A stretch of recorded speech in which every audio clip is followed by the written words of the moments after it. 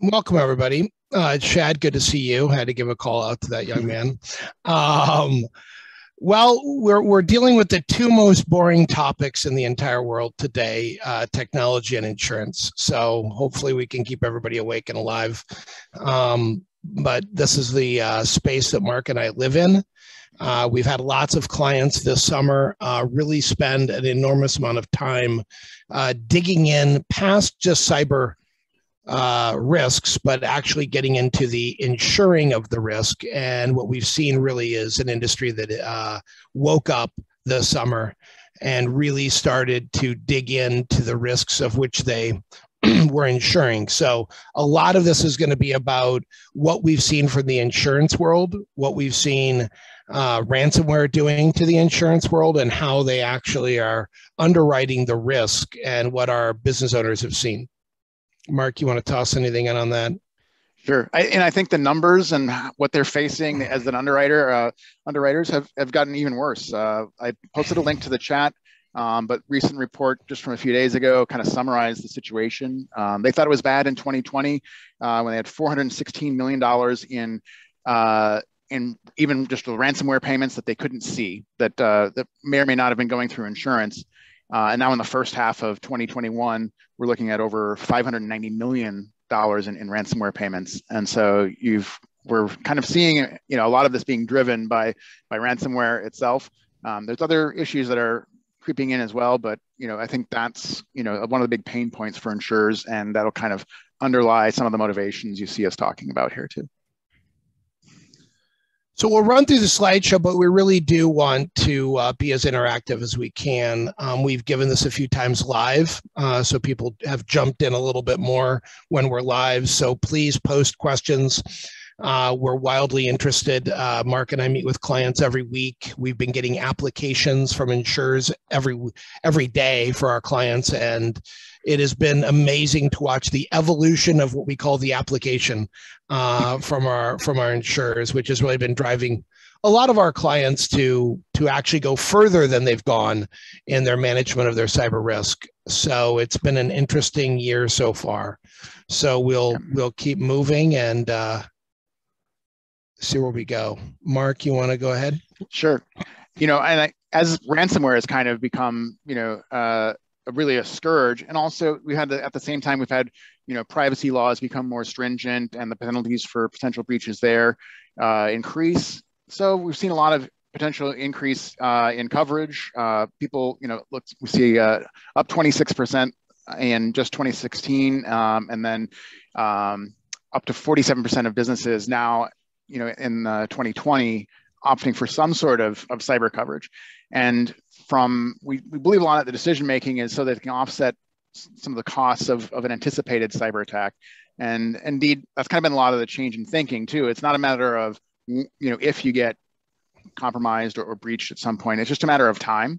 And particularly if you don't have a lot of, kind of controls in place to help to know when something is happening and know when you've been breached and limit that damage, there's going to be, mostly what you're looking at is trying to figure out what is the degree of loss I'm going to entertain. And for a while, insurers let you and a lot of their insureds basically treat the policy as if it were entirely how to respond, for incident response purposes. So any breach, they assume the policy would cover entirely. And with that, the insurers were not particularly enforceful about all the presumed security and cybersecurity controls that should have been in place. And so now basically starting in 2019 and then into 2020, the attacks just got so much more severe. The cyber criminals used the money from their early successes to start leapfrogging and even investing more into better and better ways to attack and just become more efficient overall at what they were doing. And so insurers have started to see all these claims really rise up, and it took them a little bit to realize that this was going to not stop, that this was going to be a hockey stick of losses for them. And so they actually started trying to underwrite less. That article also that I posted also includes a note from Lloyd's that they may or may not have told a lot of their syndicate underwriters to really almost stop writing cyber insurance altogether. And so what's happening is you've got a diminishing, kind of a shrinking market at the moment of suppliers. You do have a number of insurers who haven't been in the market before now rushing in and saying, we can fill in this, and meet this demand, and because there's money here to be made. And so there is some turmoil going on. You got a lot of turnover, and a lot of folks are seeing their renewals, their carriers not wanting to renew with them, but other carriers are coming in and now enforcing much more stringent standards and deeper questions. But along the way, most folks are ending up seeing these premiums skyrocket. And so on average, you probably see 30 to 50%. And if you're renewing now or, for the next year, I would at least expect that. We've had somebody renew a couple months ago who had pretty good coverage, say $5 million, and to renew with their existing carrier, it was basically going to be 3 times the premium, and they got a competitive offer from a new company coming in, a new underwriter who gave them the same numerical coverage, and was only about 30 or 40% higher than original. But there was a lot of caveats in there, a lot of individual like sublimits and other particular aspects of breach expenses that weren't covered. And they declined. They actually just said, for this year, we're going to pay the extra premium and just have continuity in our coverage. And that was their kind of way to manage that risk. But not everybody's going to be able to do that. And so you want to be ready to put on as good a face as possible, look strong, and look like you're secure. And that actually does make a difference with the underwriting. They're looking, they're looking to see who is going to be a potential source of a claim for them. As we said, we've seen these reduced limits crop in. So, for a breach notification, those expenses used to be, maybe, a few $100,000, and they're starting to push those down. They're starting to anticipate that, that with ransomware, there's going to be certain kind of other expenses for recovery and kind of business continuity losses. And they're starting to basically come up with, lower limits for those. And you're also going to see a lot more exclusions. Certain kinds of if activities just won't be covered. If your security controls that you answered, positively to on an application turn out to have not been as effective as you said they were, your claim is probably going to be excluded. And they'll be very aggressive about that moving forward. And it comes down to some very technical ticky-tack things like, you had one interface, one remote access method that didn't have two-factor, multi-factor authentication on it. Well, either we're not going to underwrite you or at all, or we're going to, have that as an exclusion and say, if you can't prove that, the breach didn't happen through that particular area, nothing's going to be, your claim's going to be denied, basically. And so putting that all together, they end up with these increasingly complex questionnaires. And those questionnaires really try to get at 5 different general aspects of what risk you might present to them. Firstly, they want to know that you have a security program in place. It doesn't need to be one that a Fortune 500 company would be running, but it needs to have some common elements that indicate you're paying attention to what's going on. You're helping your people be, give guidance on how they need to behave and how they need to run a program. Secondly, here they do want to know what you look like from the outside. So they will engage in basically some open source intelligence on you. They'll go out and figure out, what do you look like from the outside? They don't need permission to figure that out. Most of that data is out there. And they'll start to figure out things like, hey, are the employees always showing up in breaches? And then are they always showing up in different breaches with the same password? That will get you a pretty big red flag, and your premium is going to go up. And you'll have to, unless you have a policy that backs that up and says, or kind of backs up the risk there and says, we actually, now force everybody to have unique passwords, at least by policy. Thirdly, you want to give your staff the right tools to not be the inside risk that they're worried about as well. So that can be intentional or unintentional. Unintentionally, there's almost no reason to think your employees are going to intentionally harm you, but they're just trying to do their job. And sometimes, if someone may send them a malicious email, a phish, And if it has, if it's the wrong kind of fish, you could have a ransomware attack fairly quickly afterwards, unless there's a lot of other controls around them. But the number one thing is to help them lower the likelihood of them clicking on that link in the first place. They know you can't eliminate it, but they want to understand what you're doing to lower that risk. And then if something does happen, and when it does happen, do you have a plan for how to respond to it? It's called an incident response plan, and it can be pretty easy to become stale if it's just in writing and you never try it.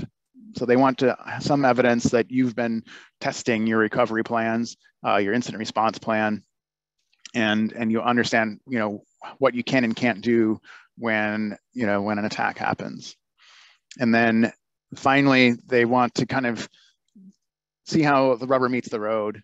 If there's been a recent high-profile attack or vulnerability, they may give you a questionnaire that's just dedicated to that and want you to explain what you did to respond to it, whether or not you were able to detect that you were compromised or breached.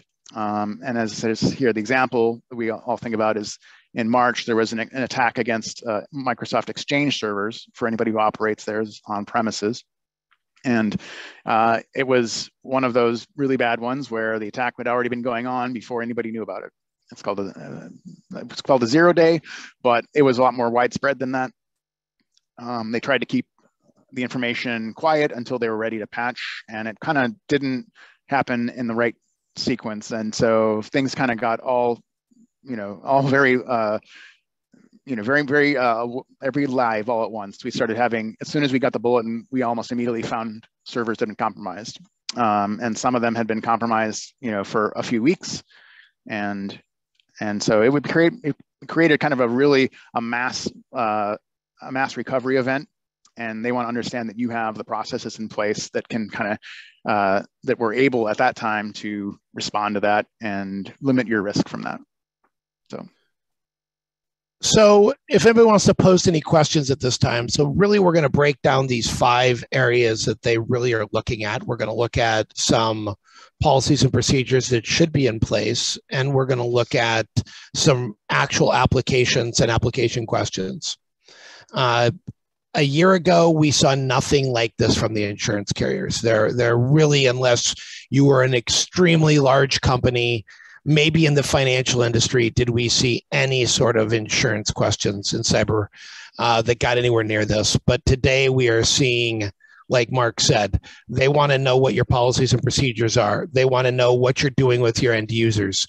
They want to know if you have password policies in place. They want to know where there's multi-factor in a lot of places. They want to actually dig into your network. We've had many companies that their insurer has hired an outside company. They've already run a network test against them, and they've sent scores to them. We have clients who are being forced to participate with some of these third parties, and they have to have a score above a certain mark or they won't keep their insurance policy. The problem with many of these are, like one of our clients who's a law firm here in town, half the stuff that this outside firm was hitting wasn't even had anything to do with their firm. So you really have to be proactive. You really have to now start having a security program, like Mark said, and you've got to know what you're talking about when you send these questionnaires back.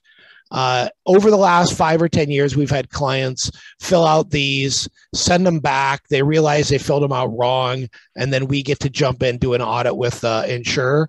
Today, if you fill these out wrong, you either get a 75% increase, or some people just get dropped because they don't want to underwrite the risk. So what Mark is talking about, very real and a little scary as a business owner. If this is something you pass down to your IT provider, if it's something that maybe you had other people participate in the past, a lot of us business owners like to fly fast and not participate with these things. This is clearly one of those areas that I think any business owner now is going to want to participate in and know what's going on. So answering the questions, this is a big area that we've expanded. Most of our clients now, we've kind of how can I say, we've hypnotized them to just send us the questionnaire first, let us answer truthfully about their network. And like I like to tell all of our clients, we're going to answer truthfully, but then there should kind of be another column that says, okay, if you want us to answer yes on this, here's what the cost is going to be. This is the new policy. This is the new thing that you should be looking at. So as you're thinking about answering questions, I think that that's a really good way that most of us, especially in the small and medium market, need to think about. Most people can't answer yes to everything, but making sure that those who interact with your IT can then tell you, okay, this is no now, but here's the project, here's the scope, and here's the cost. And on many of these, I have found that if we answer yes and we actually implement it, it'll be less than the premium increase you would have seen in the first year. So I think that that's a really good way most should be looking at many of these. Mark, I don't know how we want to drill in. Yeah, I mean, I think these are just kind of a visual representation of what the application looks like. This is a lot more dense and a lot more specific than, as Jim said, any applications we've seen before. You know, they used to just be like, 7 or 8 questions and say, it'd be very general, and you almost couldn't make out what they were asking about. And now they're getting so specific, you almost don't know what they're talking about, because it's almost as specific to certain technologies too. So kind of whipping around the other direction. And it's also a first year for these applications. And so sometimes there's actually questions that they haven't vetted enough, and they don't make a lot of sense in the environment. We try to come up with most likely answers to those, and certainly ones that kind of get beyond or address the risk that the question is trying to get at. Usually that's pretty easy to figure out. And so that's, with your insurer, you kind of want to, when it's ever ambiguous, you want to go with the spirit of what they're always after, which is mitigating their risk, and basically understanding how you're mitigating your risk too. So some of the questions, they're varying in scope and depth. We have seen a client who just went on their lonesome, and they didn't really, and some of the answers they gave were not great. And so the insurer caught on to that, and their premium went up $75,000 in 1 year. And now we're in the process of helping them try to figure out how to look better for the next renewal period, which that process is starting immediately, because there was enough things to grow on that, we're going to make changes for months to try to spread out the cost over the entire year as well. As Jim mentioned too, sometimes your insurer decides to help you by giving you a lot of information, or at least access to information that they're using to judge you on the IT side. And so this report from Covis came from a client of ours, and you can see all their scores are really good, except in the lower left, in the lower right there, you have a 14 show up. That's kind of a bad score. And it's really, in this case, it's actually because it was some of their clients were affiliated who, if they helped out, were basically rolled into their risk assessment, and the clients were completely insecure and definitely have some problems. But now we kind of have to go back and say, your open source intelligence program it's got, we've got to figure out how to correct this and fix things from there. And Corvus in particular seems to have some mature things going on. They're still not necessarily, they're not really on your side, right? There's still kind of some tension there, and you want to be able to just show them that you're actually doing things, and do whatever you can to lower your premium with them the next year. But number one, they'll ask about your information security program. They want to know that it's written, or at least certain key elements that are going to be written. Patching is still one of the many easiest ways that an attacker will start to be able to move around the network once they've made that initial landing, after getting through with, say, like a phish. They phished somebody, got a link, downloaded a little program, and that program just found all these unpatched machines, and that's what they're looking for. They want to make sure that you're applying updates centrally via an automated system, and everybody's getting them applied on a weekly or bi-weekly basis, forcing reboots. And if it's a critical kind of security patch, they want to make sure you can push it out right away. With your backups, they want to know that you have that you have full backups on a regular basis, and then you're also getting these incrementals that are at least targeting all the critical areas where your data sits. That those incrementals need to be happening daily, Ideally, you'll see that and see maybe a full backup every 1 to 2 weeks, depending on your backup system. They want to know you can get the data back too. With firewalls, they want to see them. They're both they're in the right places in the network, but also that they're down, activated on the endpoints as well. There's software firewalls on workstations. Those should be getting used too. They're really looking for this layering effect so that no single failure is going to be the only hope you had of stopping a particular kind of attack. Now, we've seen a shift recently. So the IDS, or intrusion detection system, that's a long time technology that we've seen mostly on the network side. There's been solutions that have worked on the workstation side too. Those are called host-based IDS. And those have kind of gone through an upgrade process in the last couple of years to something called EDR, and endpoint detection and response. It's basically not even necessarily like supercharged antivirus. It's more like artificial intelligence antivirus. And so it kind of creates this new space where it can understand when a workstation's been compromised and start to alert a central monitoring facility and saying, hey, I've done everything I can to mitigate this risk. You need to intervene now. I've kind of shut the machine off the network. It really takes this proactive action and gets the system as much as it can out of your network and not able to attack you anymore. IDS does the same thing, but on internet-facing connections. With email security, you're seeing kind of a new level of interest there in how email can be filtered for viruses. Is your web traffic also getting filtered? What technologies are you using there? So we've seen there's web filtering now you can do on the endpoint as well. Similar, kind of sometimes it fits within your EDR system, but you may have a standalone program like Umbrella, which basically looks at all the addresses in the internet your user is going out to and selectively blocks those if they look like they're risky. And they definitely want to make sure your data is getting encrypted, both while it's sitting anywhere and then while it's moving anywhere. So we call it data at rest and data in transit. And then particularly because so much is done now on mobile devices, your mobile device, your average phone keeps a copy of, lots of sensitive emails. And they want to make sure that you have a way to verify that full disk encryption or all the encryption that can be turned on those phones and tablets, that's happening as well. And finally, from the outside, or not finally, but again, multi-factor authentication. Any way you can get in from the outside, they want to have that, but also for any kind of administrative access, they want to make sure that both internally and externally, there's multi-factor as well. And so this is one that's kind of a little bit different twist than what we've seen in the past.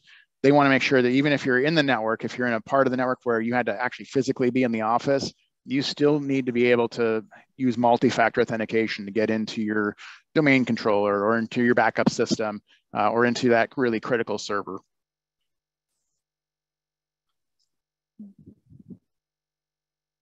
If you're an Apple user, you clearly have noticed the world of multi-factor. I don't think you can even do anything anymore without 8 steps before you can do something. If you all remember 2 years ago, you could probably 2-click into every purchase.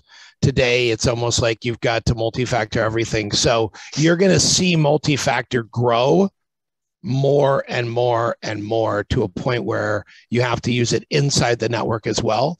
I think this was one of the areas Mark and I were most shocked. The insurers seem to grab onto this very quickly during this last 6 months.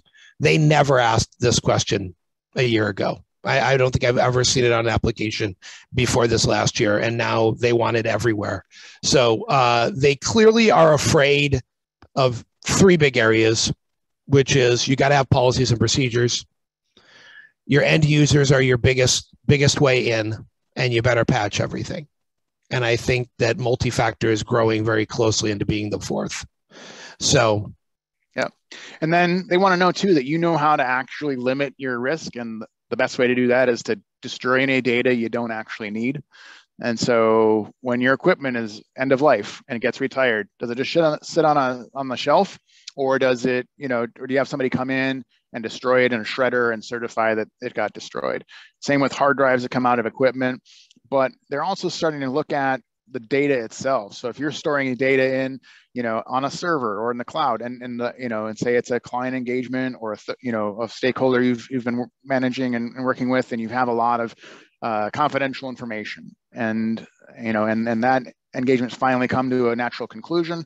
How long do you keep that data? They want to know that when it can be deleted, because if there is anything sensitive in there that stays sensitive on an ongoing basis, it's still a risk to you and potentially for them in terms of a claim. So monitoring user accounts, they want to know both that you're able to identify anybody who is in your network, but also if an account has been created for something or some purpose, that it doesn't just sit there and do nothing, waiting to get picked up or picked off by an attack. Whenever you get something new from a vendor or from a manufacturer, do you go through the default settings and make sure that any security options that can be enabled are enabled? A lot of times you end up with default usernames and passwords in some of these systems, and they'll definitely, and an audit would definitely test for that. They want to make sure that you do that on your own and don't wait for an audit to come around to do it. Physical security controls are kind of an interesting one as well, especially now that we're virtual. So this one is probably a little bit less intense than it would have been if there hadn't been a pandemic.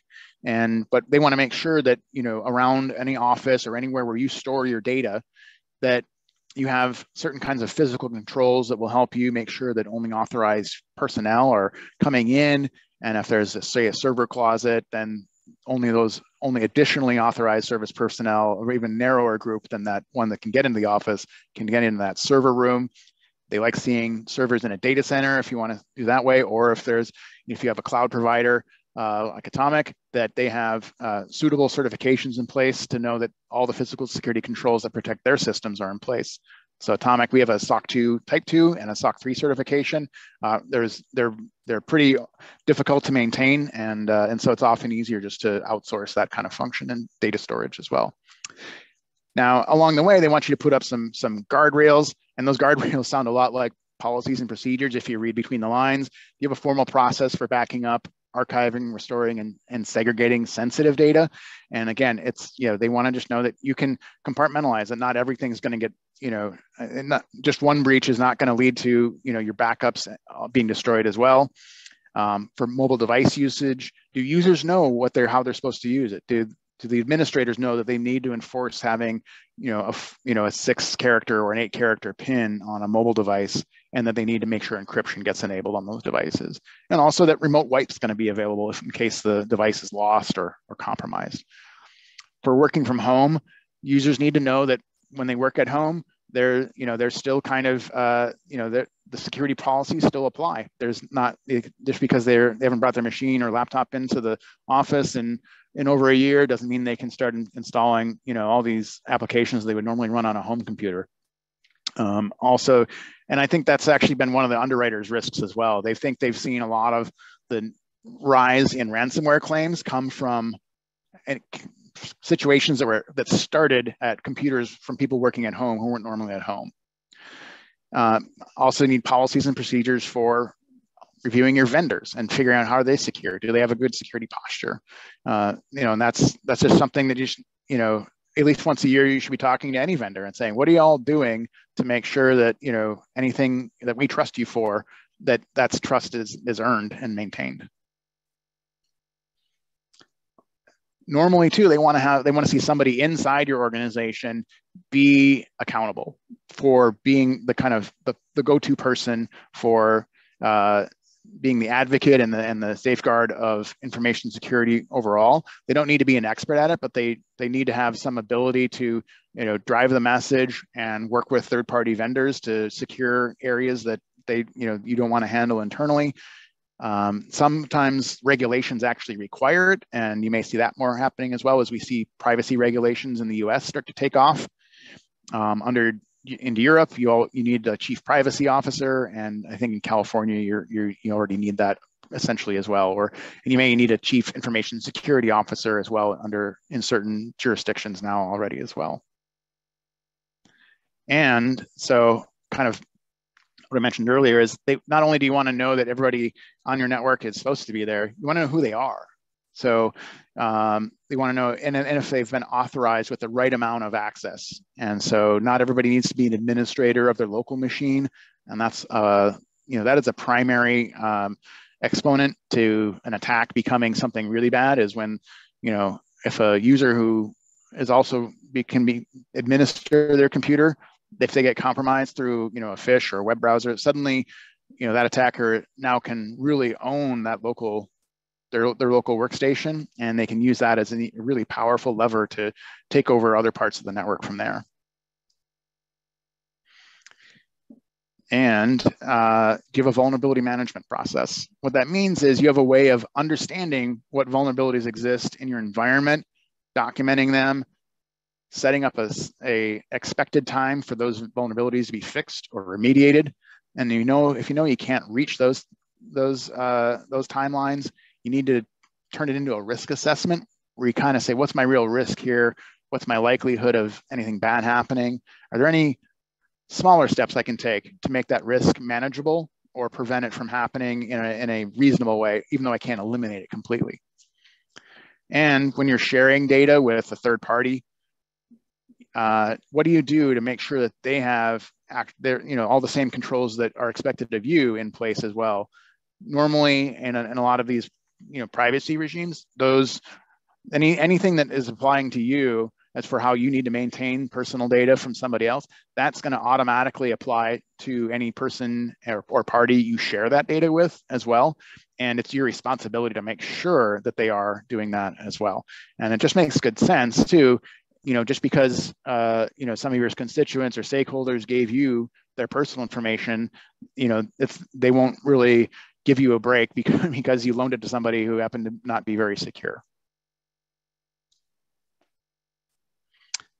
So one of those guardrails we want to put up too is just understanding the scope of all the different services that you use.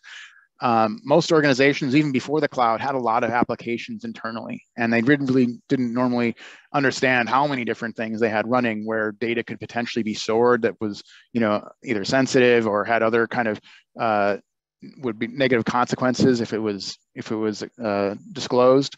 And now adding in all these different cloud services, they seem to just kind of mushroom. They share data a little bit, but they don't shift the responsibility away from you to make sure that, all this data is being stored securely. And so an insurer looks at that and says, I want to make sure that you're managing all of those and that, that you've understood the risk and are, and if possible, or where necessary, you've decided to not use a service potentially, or use it for only certain kind of sanitized versions of your data. Take away the sensitive part if you can. So this is kind of an example of something called a data map that we do for our clients. And I think it's a very good idea. I've not seen a lot of our clients understand all the systems that are running. When you really break down, it's a little overwhelming. This, by the way, this is less than about 100, maybe 150 people in this company. And these are all the applications that they operate and that they need to keep track of the users who use them. Some of them are in cloud, some of them are on-prem, some of them are utilize laptops, web browsers, handhelds, iPads. It's quite overwhelming, and it's pretty amazing all the stuff that Mark's kind of going through, that companies of all sizes, doesn't matter whether you're 5, 10, 20 person companies, you've got to have this stuff mapped out so that you understand where your risks are. A lot of times we're trying to help people not go overboard, because clearly everyone can act like a Fortune 500 company with 100 people in a department. But I had to go through all this with a 7-person company the other day to help them get their premium down from, I think, $10,000 a year to $5,000 because they answered their questions wrong on their application. So I think that it is kind of time for IT to take a seat at the table, if you will, when it comes to risk management, a lot more than it has in the past. And this all seems, I think, very overwhelming for small companies to have to manage. So it is something you have to start getting a grip on, because we're seeing it's coming. And a lot of smaller companies have to have these insurance policies in place for their large clients who really make it mandatory by their contracts. So it's getting interesting, as I like to say. It is. So we also want to be able to avoid that insider risk, and a lot of that's going to be solved by just training your users to understand the basics of security. You want to have a formal, documented, and measured employee security awareness program. And by measured, we mean that not only, you give it to them at least annually, but then you're testing them somehow. That you can give them a seminar or a slide deck, but you need to make sure that they're retaining some of that information, and particularly, and hopefully, be some information that be specific to your company. But general security practices and best practices are a great thing to train on. And there's a lot of different ways to present that information in a digestible way, and just making it a regular part of your company's activities is going to be seen very positively by a potential insurer. Refining on that, even more frequently, you want to actually actively train your users on what phishing email looks like. It changes quite a lot, and so if you just train somebody every year, they might not be ready for the changes in the way attackers are shaping emails to lure them into clicking something that a link to a malicious site. And so we really recommend anywhere from monthly to quarterly, and that's mostly what your insurer is looking for too, although they normally in the multiple choice questions they'll let you say up to annually. If you cross over into never, you're definitely going to get the kind of like the maximum negative scoring possible if you think about it that way. And phishing is so common. It is probably the number one way that an attack starts. Still, it has been for several years now, and it's only gotten worse during pandemic when people are separated from each other. They're not fully socialized, and so a really well-constructed email that empathizes with them can really draw them in pretty easily, unless they're trained and alert to what's coming for them. And also your employees themselves, their status can change over time. You want to know and keep track of, do they have any risk that you don't know about developing on the back end? And the number one way to do that is with a background check. We recommend doing that at least at hire. And a lot of times an insurer is going to ask you about doing that on an annual basis as well. And you want to do a pretty good scope on that. You want to give it the full kind of nationwide criminal background check, include sex offender and potentially credit check status too. And there may be policy reasons why you can't do that last part, but that does show up on the questionnaire. And so you may have a chance to talk with your underwriter if that is a particular requirement for them as well. So sometimes you have employees and outsiders, and everybody's, lots of people who need access to your network and to your systems. And again, they want to know that you understand who they are individually, that they've been granted individual accounts that have their own passwords that aren't reused, and they only have the least necessary privileges that they need to get the job done that you're asking them to do. And that's the best kind of way to approach them. Sometimes we call that a role-based access control system, but also there's that idea of identifying accounts as well. And, one step below that would be making sure everybody has those individual accounts with really good passwords, and maybe you can't say as much about the role-based access or the least necessary privileges. And kind of the worst answer would be that you don't really have any, use a lot of shared accounts for administrating things, or that there's really no complexity requirements, or there's no expiration requirements. The standards have kind of changed recently, so you can have a really complex password that you can justify not forcing them to change every so often, but it's just having a good password policy is really essential.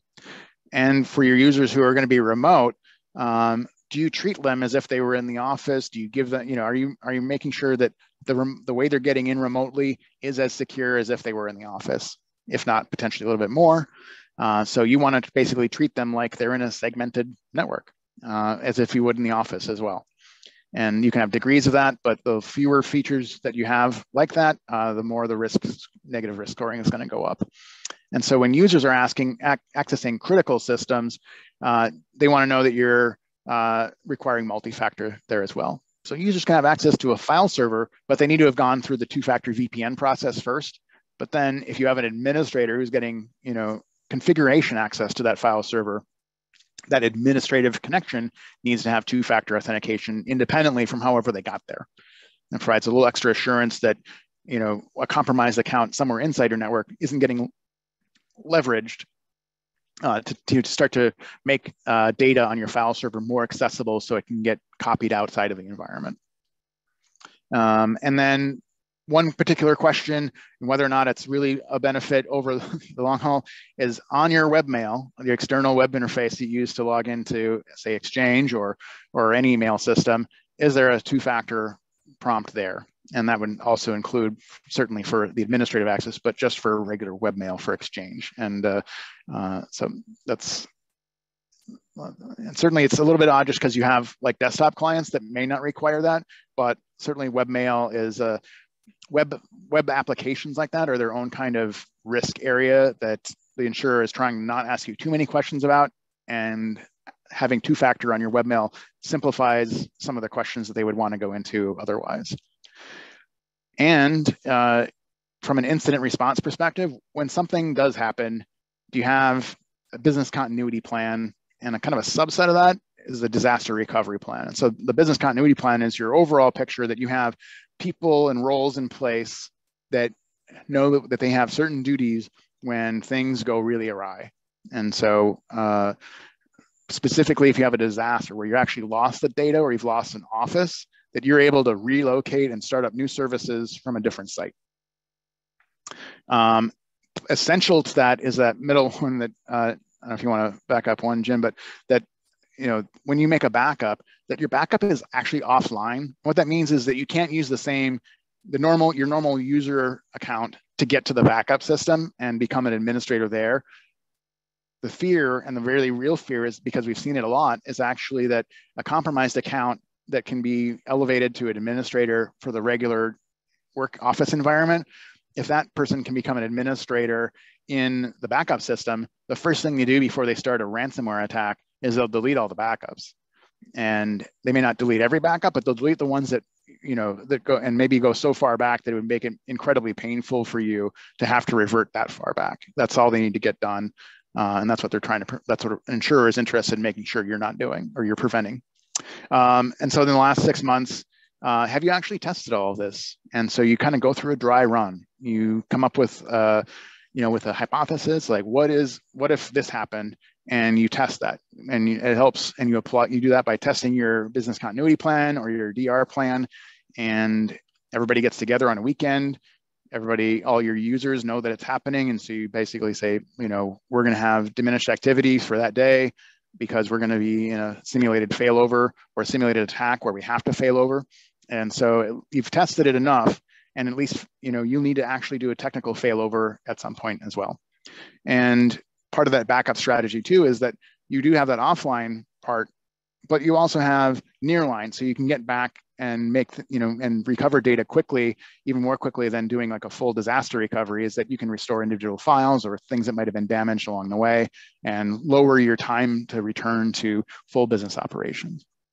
One of the big checks that we saw too kind of come in and get its own questionnaire is, how did you handle a really big security issue that popped up, a publicly disclosed one? And this Microsoft Exchange one from March is going to continue to have legs for at least another few months, or until something worse shows up, or just something as nearly as bad and changes everybody's focus to the most recent really bad situation that happened.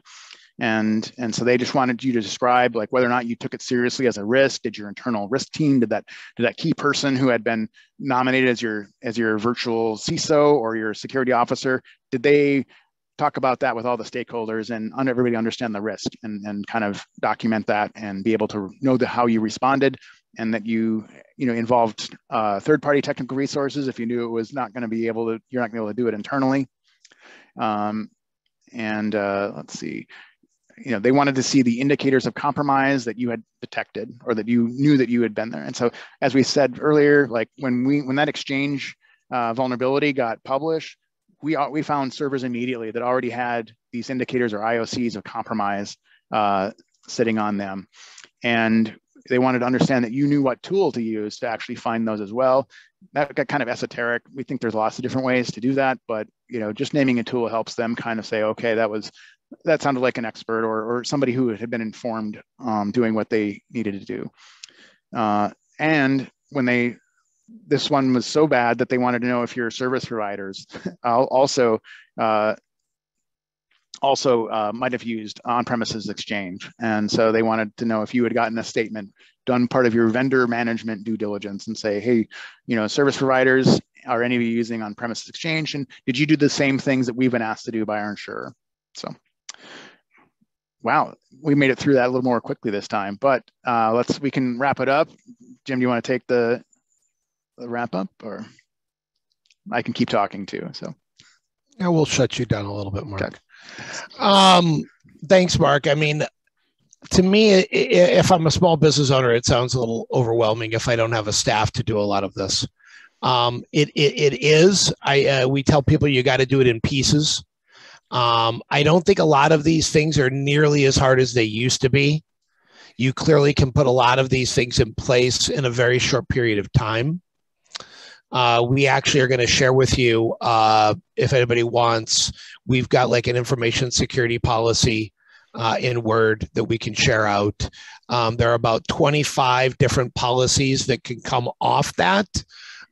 They take about maybe 10 hours to go through. And we're happy to engage with anybody on those things. Your IT provider, your IT staff should be engaged in these things. So do know that I think a lot of these tools now can be put in place pretty quickly.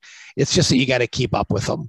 You generally have to have somebody who's going to track most of this, regardless the size of your company. So cyber insurance will not get you back into business. It's generally there because you need it for contracts between your relationships. It's there to help you with, it'll cover your legal fees. Sometimes it will cover ransomware. I'm finding that most people need it just to do business, to be quite honest with you. From an IT standpoint, we're actually happy that they're there and trying to help people do the right thing, even though I think they're a little late to the game coming after all these insurance costs have come into play is maybe a little late. When the shit does hit the fan, you need to make sure that you got your stuff covered. You got to know how to talk to your clients and your employees about it. Insurance is probably not going to save you. We know a lot of people that just paid the ransomware, got their data back. I know a lot of people who've done that. So if you look at the numbers Mark shared, it's probably double or triple that because people didn't turn in the insurance claims. And to be honest, I think that the reason we saw the big swing last year is because of the pandemic. People did turn in the insurance claims. So for years, I think people have been paying the 10, 20 grand to get their data back and then kind of cleaning themselves. If you got ransomware attacked, 3 years ago, I think it was a dirty thing. I think you just paid it and got yourself moving in another direction. I think last year we saw such an increase because people actually didn't, they were struggling through the pandemic. So using insurance is a much better thing to do during a downturn year. So keep that in mind. I don't know, Mark, where else you want to go there, but you really need to start with the basics. You need the information security policy, right? And it kind of looks like this. It basically is a document that you can share out to the public, share with clients, share with prospects, and it outlines all the things you're doing. It's not telling them how you're doing it because you really don't want to share that in public. But it's a document that tells everyone, yes, we have these policies. Yes, we're doing all of these things. And then you kind of can come back and have a policy for each of the things that you say you're doing. And we're going to share that policy out at that email or at that web. You can go to atomicdata.com/ISS and download that Word document. And I think that it's a really good start for those of you who don't have a lot of this covered. And I think from there, you kind of want to just go through. And then as you get to each of these points, you're going to have a separate policy, which then you go into detail about. And that's what you need to train your people on. And this is the policy that you share with the public. And then the other policies I clearly wouldn't share with anyone, even if they came in and did an audit, unless you really were compelled to do so. Generally, most insurers and most clients are very happy if they have this policy shared with them. And it kind of outlines what you're doing. And I think it's a good place to start. Mark, you want to say anything about that? No, I agree. I think so it's a couple pages long, and I think that it will really do a lot of good to kind of review that, and that be your first step if you aren't already on the way there. And I think that is probably enough. There's only about 9 million questions I would ask if I were anybody out there, but if you want to share any of those, please do. Anyone can reach out to Mark and I to talk about these topics. Clearly, insurance has pushed this to the forefront. And I think that's where I will leave things because we're probably almost out of time.